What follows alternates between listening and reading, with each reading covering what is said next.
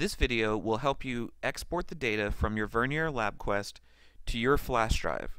Once on the flash drive, you can then import the information into Microsoft Excel, OpenOffice, or another spreadsheet program to create your graphs. To start the process, first insert your USB flash drive into the USB port of the LabQuest. Once that's done, you'll need to load the information that you want to export. To begin the process, click File and Open.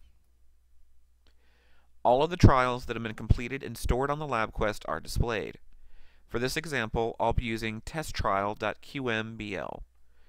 Simply tap the file you want and click the Open button. The LabQuest will default back to the meter screen. You'll want to verify that the information that is currently loaded is what you want to export. To do this, click the Graph tab. The information in the data file that was opened is now displayed. For this particular example, the test trial, I only have one run, so it looks like we've selected the correct file.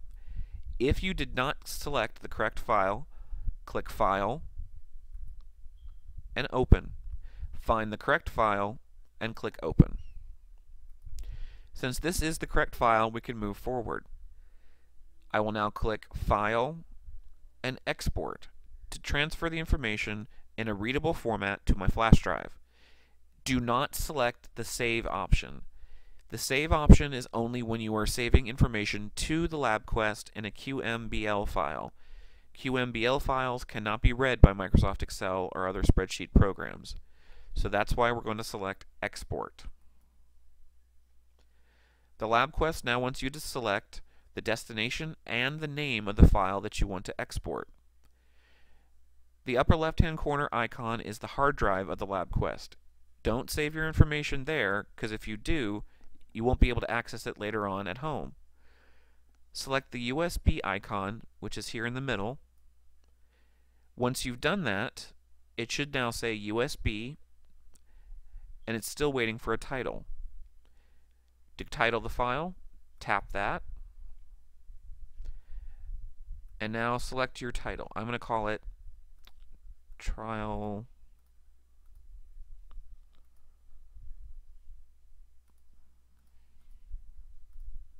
Test. Click Done. So now we have Trial Test here ready to be exported. I can now export it by clicking OK. To verify that the export actually occurred, click File again and Export. Now, you want to make sure that you're looking at your flash drive, so click the flash drive icon again, and you can see that I have two text files exported onto the flash drive, one at 3:12 p.m. and one at 3:16 p.m. If you're happy that you have exported all the data you need, click Cancel and remove your flash drive from the LabQuest. You can now insert your flash drive into your computer or computer in the computer lab to construct your graphs. If you have any questions, be sure to ask your instructor before you leave lab on how to export your data. Another important factor that you might want to remember, make sure you know which LabQuest you had. Each LabQuest has an alphanumeric code on the bottom of it.